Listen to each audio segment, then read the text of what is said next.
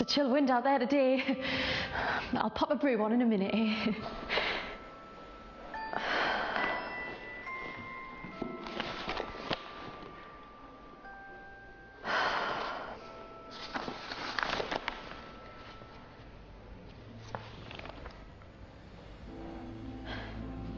You know, for months the papers have been filled with lists of the dead, wounded and missing from the Somme. I heard Mrs. Taylor down the road's lost her Simon. It's another son. Oh, poor woman will be inconsolable. I should call in on her later today, see how she's coping. You know, the day my brother Arthur's name appeared in the paper as wounded in action, I must have sat in this kitchen for hours, just staring at these bars. It was filled with purple foxgloves. I remember thinking they seemed too radiant for this world. He was treating a casualty when a mine exploded. Two of his friends raced over and managed to drag him back to the trench. They said a German sentry could have easily shot them, but chose not to. I'm sure in the years to come, he will often find himself wondering what became of that young German soldier. I know I will.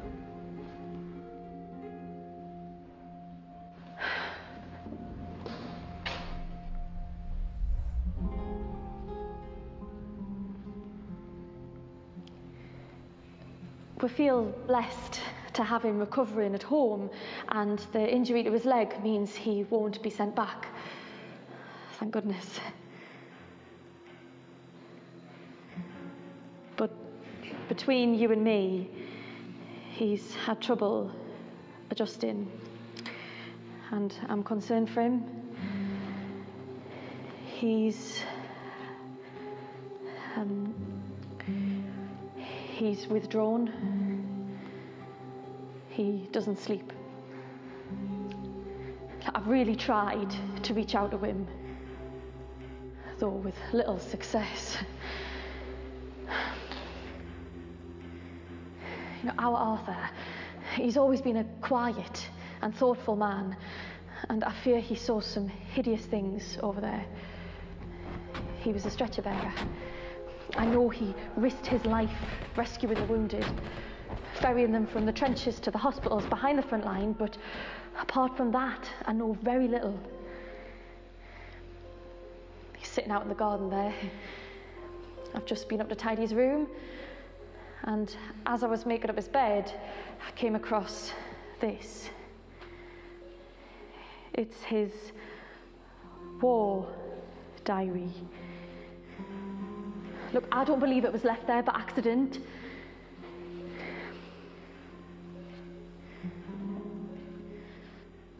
Look, I know I shouldn't, but what if this is Arthur's way of trying to open up to us? Oh, you know, it would just be so like my brother to do things the awkward way.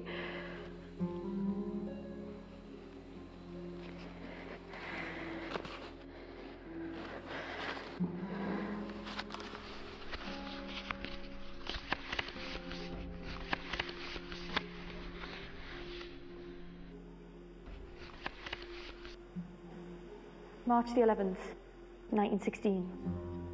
Had my first taste of gas. I was looking out the dugout when a runner came rushing in and gave the alarm. Panic ensued as we adjusted our gas helmets. One of our lads was too slow, and within seconds he fell to the ground, clawing at his face. It was a terrible sight, a very narrow escape for the rest of us.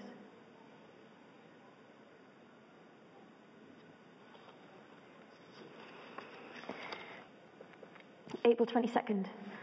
This morning we came under heavy artillery fire. Our communication trench was blown in and there were piles of dead men buried under the dirt. We had to scramble over the poor fellows with our stretchers to get to the wounded. We came across this one lad who'd been badly hit, but before we could get him to the dressing station, he went west.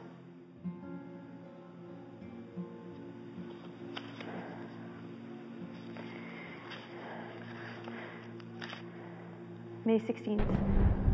Roll call has become a rather feeble ceremony.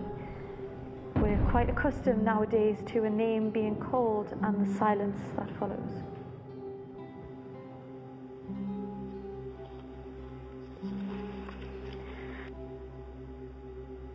This appears to be his last entry. June the 18th. We are at a rest camp between stints in the trenches. It is a glorious sunny day, the weather that brings out your thoughts. I'm lying in a field thinking of loved ones back home. But my bliss is broken as I wonder if I will ever lay eyes on them again. Tomorrow we go back to the trenches. I pray God I find the courage to perform my duties, whatever they entail.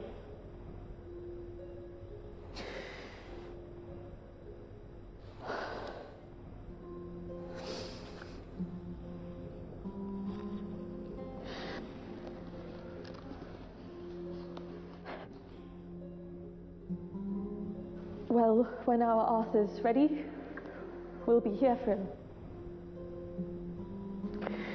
And not just us, the whole community will rally around our heroes.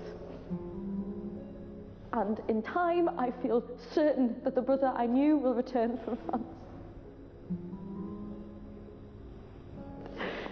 Sorry.